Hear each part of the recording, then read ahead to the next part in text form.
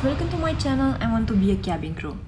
Hi everyone! If in my other videos I told you what a cabin crew has to do on board, in this video I will explain you what a cabin crew has to do before a flight. Maybe you will be surprised to hear that we never go to the airport before a flight taking off from Doha. The company bus takes us from our accommodation and drops us at the QROC, Qatar Airways Operations Center. We need to leave our accommodation 2 hours and 40 minutes before the flight, but this time depends on how far our accommodation is from QROC. Mine is 20 minutes away. Each crew can see his pickup time on a notice board found inside each accommodation. The bus will make 3-4 stops before reaching QROC. There we have 3 check-in counters where we can leave our suitcases in case we have a layover. Then we go to one of the computers and swipe our ID to check in for the flight.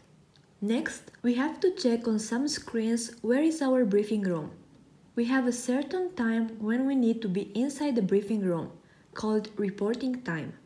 If we reach QROC too early, we can eat or drink something in our cafeteria. When everyone is in the room, we can start our briefing. The chairs will be arranged like this. The supervisor or supervisors sitting in the front of the room. We have between 1 and 3 supervisors depending on the aircraft type. I will simulate one briefing considering that they are going to fly on a small aircraft, Airbus A320, so only 6 cabin crew are needed. 1 cabin senior, 4 crew working in economy class and 1 crew working in business class. Good morning everyone! Welcome to today's flight QR1339 going to Tunis. Are you all carrying your passport and legal documents? Yes. That's great. Let's introduce ourselves. I will start. My name is Shweta, I'm from India and I've been here for the last 6 years. Please. Good morning, I'm Christine from Philippines, 3 months flying. Thank you. Hello everyone, Maria from Colombia, 1 year and 5 months flying. Hello, I'm Ahmed from Morocco, 3 years flying. Good morning, Anna from Ukraine, 2 years flying. Good morning, I'm Kim from Korea, 4 years and 4 months flying. Thank you. Nice to meet you everyone. Let's talk about the flight, QR1339. What is the aircraft registration? Alpha 7 Bravo Charlie Romeo. Destination? Tunis, we all know. What is the airport name? Tunis Carthage. Flying time is going to be 6 hours and 10 minutes and the altitude 33,000 feet. What is the departure time? 7:40. And the scheduled landing time? 12:15. What is the UTC? Plus 1 hour. Captain and first officer's name? Giuseppe and Daniel. We are expecting full load in economy, 120 passengers, 9 in business class, 12 children and 2 infants. 7 special meals, 2 privileged club members, 1 gold and 1 silver, both seated in economy class. Please make sure you introduce yourself and take them with preference. What is the service we are doing? Breakfast. Okay, I will give you your positions. I will stop the briefing for a moment because I want to explain you shortly what these positions mean. This is Airbus A320. It has 8 cabin exits. Door L1 means door number 1 left hand side. Door R1 means door number 1 right hand side. We open the door L1 and L4 for passengers and doors R1 and R4 for catering. These 4 doors are doors type 1. Doors L2R2, L3R3 are overwing exits and they are opened only in case of an emergency. There are no crew jump seats next to these doors. We need 1 crew for each type 1 door. Only that crew can open and close, arm and disarm that door. We have in business class galley 2 jump seats for L1 and R1 crew and in economy class galley 4 jump seats. L4, R4, R4A and R4 Charlie. R4 Charlie facing the cabin. R4A and R4 Charlie don't have a door to take care of. Also, your position will tell you which zone of the aircraft is in your care. You need to preset headsets in that zone to perform the aircraft security search to secure the passengers seated in that zone for takeoff and landing, etc. The supervisor will always be L1 in this type of aircraft. Let's continue the briefing. I will be L1. Kim, you have no choice, you will be R1. Christine, you will be R for Charlie. Ahmed, L4 in charge of economy. Keep me informed about anything happening in economy. Maria R4 and Anna R4A. Clear with your positions? Yes. Let's ask the safety and first aid questions. Christine, what is the pre-flight check of economy flashlight? Correct stowage and quantity, LED flight flashing every 5 seconds, protective tape intact. Kim, when will the cabin crew start with the aircraft security search? When cleansing is completed, flight deck briefing conducted, and CS made PA cabin crew start aircraft security search. Maria, how will the cabin crew conduct aircraft security search? From aft to forward of the area of responsibility once the cleansing staff has disembarked, also following the aircraft security search checklist. Anna, when do we have to do the LCCC call? Pre-passenger boarding checks, door arm disarm checks, and cabin secure checks for takeoff and landing. Ahmed, what is the chain of communication in a medical situation? CSD, CS, commander, Metlink, PA for medical personnel. Okay, good. Guys, economy is full today. Everyone to be in the cabin for boarding and make sure the bags are arranged properly. Check the toilets every 15 minutes and make sure the galley and the aisles are clean. Maria, give me the meal counts from catering as soon as you have them. Make sure you answer the call bells and let me know whatever minor problem you encounter.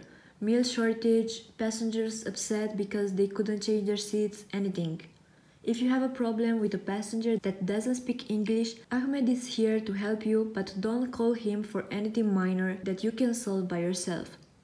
That's it. Anyone wants to add anything? No? Then let's proceed to the aircraft. One more thing that I didn't mention, but it always happens during the briefing, is the grooming check.